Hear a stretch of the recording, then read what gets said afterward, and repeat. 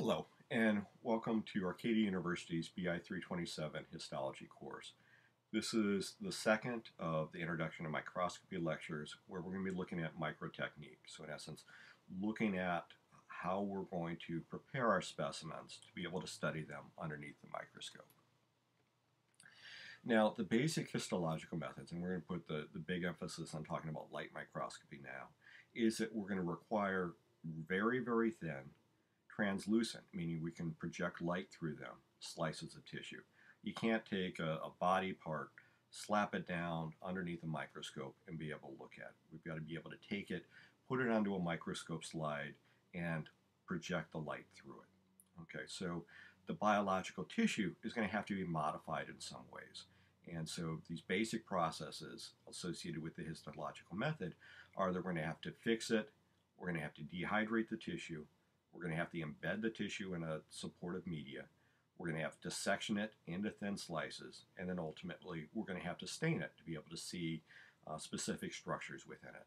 And so fixation, dehydration, embedding, sectioning, and staining are the processes that we're going to look through and understand hopefully by the end of this mini lecture.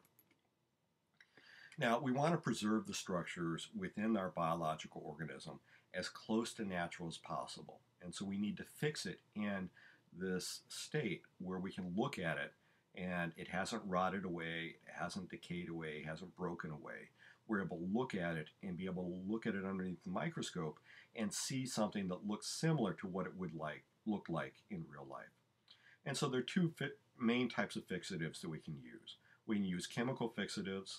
Anybody that's been in a biology lab looking at like fetal pigs or basic biology specimens knows about the aldehydes, the formaldehyde, the glutaraldehydes, which are essentially cross-linking proteins. They're going to link the proteins in place. We can use osmium, which is a heavy metal, which fixes lipids. We can use alcohol, which is a light fixative, but it still preserves the tissues in some way. So instead of using chemical fixatives, we could also use freezing. You can essentially take the biological specimen, immerse it in liquid nitrogen, freeze it very rapidly, and preserve it in as lifelike and natural form as possible. Now, regardless of how we fix these tissues, most biological tissues are going to be too soft to cut into very, very thin slices. And so what we're going to have to do is take our biological specimen, which in general is water soluble because we're an aqueous organism, and support it in something that's insoluble to water. We're going to use either a paraffin wax or a plastic resin. And oil and water don't mix, and these insoluble materials and water, these insoluble materials and biological tissues don't mix real well. And so what we have to do is replace the water within the biological tissues with some type of solvent which is soluble in the supporting media. So basically what we have to do is replace the water fluid within the biological tissues with fluids of other types. And so we'll use things like alcohols and xylenes to remove the water and get the biological tissue into a condition where it will essentially interact with these water-insoluble waxes or plastic resins. Once we've done that, we can take the tissue and embed it into some type of supporting media. Now, primarily for light microscopy, we're going to use a paraffin wax. So we essentially soak our biological tissue in warm wax, put it into a mold, and allow it to cool, and it becomes solidified and it's supported so we can then cut it. The plastic resins, we do the same basic idea. We soak it in liquid resin, and we put it in a mold, and we bake it to harden it into a nice supporting structure around our biological tissue.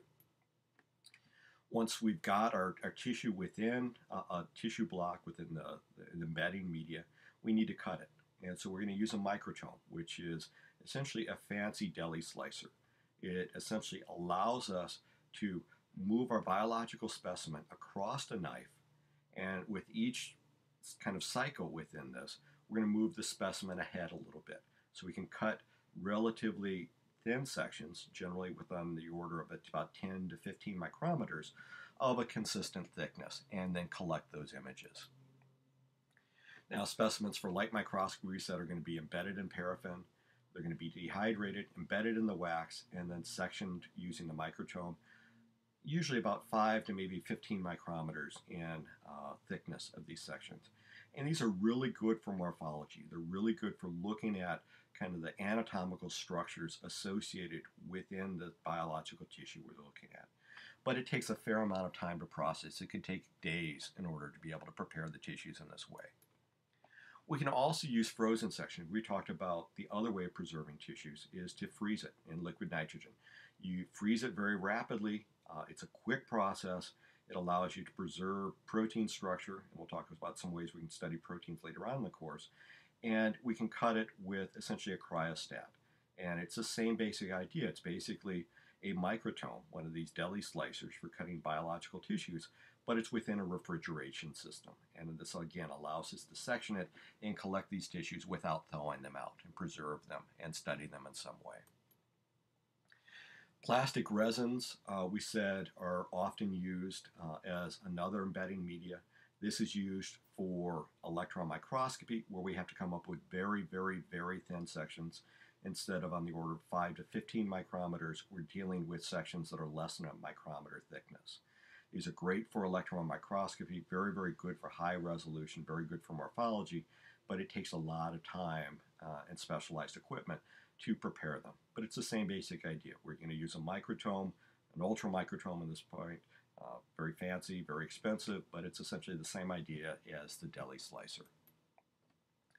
So that once we collect our sections, our slices of tissue are going to be referred to as sections, we need to be able to study them. And so when we take a look at them, most biological tissues are translucent, which means if we project light through them, we're not going to see anything. The light's going to pass through. So what we want to do is add selective contrast. We're going to use chemicals that are going to go through, bind to specific structures, specific characteristics within our biological tissues, and then we're going to look at where those chemicals have, in essence, added selective contrast, where they've added color.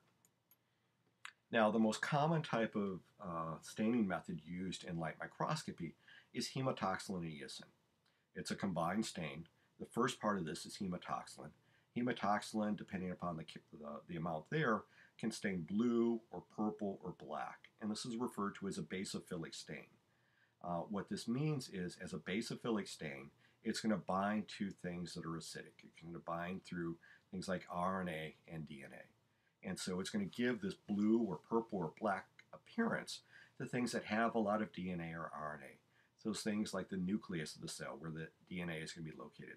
The nucleolus, where we have a condensed region of DNA and RNA. Ribosomes and rough endoplasmic reticulum, where we've got RNA, which is going to be present. All of these structures are going to stain blue or black because of the hematoxylin. The second component is going to be eosin. Eosin is going to be a pink to red stain. It's going to be referred to as acidophilic, and it's going to bind to things like amino acids. And so it's going to bind to things with lots and lots of proteins. So in this case, we're looking at muscle cells, and it's got packed in actin and myosin filaments within the cytoplasm, and so it's going to have this very pink staining appearance associated with it. There's some other specialized stains that we'll take a look at as we're going through the course. One example of this is the periodic acid shift, the PAS reaction, which is a specialized stain for carbohydrates. So glycogens, glycoproteins, proteoglycans are going to stain red or magenta. And so you can see in this example here, we've got some goblet cells that are staining kind of purplish or reddish in appearance. Again, as a specialized stain that we can use and study these. Masson's trichrome stain is, again, a specialized stain for looking at connective tissue. And so in this case, the collagens are staining kind of a greenish blue, in this case a more blue appearance. And so we can look at the relationship between the cells, the cytoplasm, and the collagen using these types of specialized stains. Now, more recently, there's been a mechanism in which we can go through and study very specific proteins. We said that eosin is very good for studying general proteins, but you might want to identify where a specific protein is going to be found within a cell or within a tissue. Now, the process of immunohistochemistry or immunocytochemistry allows for the visualization of specific proteins. And the way this works is that we essentially use antibody staining. Antibodies are natural molecules produced within the body which bind to foreign proteins. And so what you do in immunohistochemistry is that you create antibodies, essentially within a different organism. In this case, we've got a diagram showing a rabbit antibody. So you take the human protein, inject it into a rabbit. The rabbit recognizes that as being a foreign material and produces antibodies against it. Within the rabbit, those antibodies are going to bind to that protein and identify them so the immune system can eliminate them. What we're going to do is collect those antibodies, purify them, and then use them as a staining method. And so what we can do is take a rabbit primary antibody against the little A pyramids, A tents, whatever we're looking at here. And we're essentially going to allow this antibody to bind to our biological specimen. And it's going to tag it. And then we're going to use a second antibody, which either has a fluorescent molecule or a chromogen, something that's going to cause a chemical reaction and a colored reaction product to form. So we can go through and find our specific protein, in this case our little A green triangles, on our biological specimen.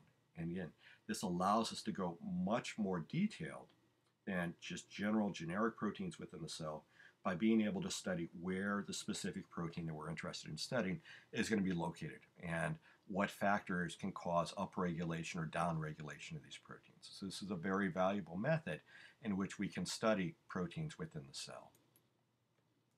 An example of this is essentially antibody staining using immunohistochemistry. So this is looking at a myenteric ganglia. We'll talk about this later on within the course.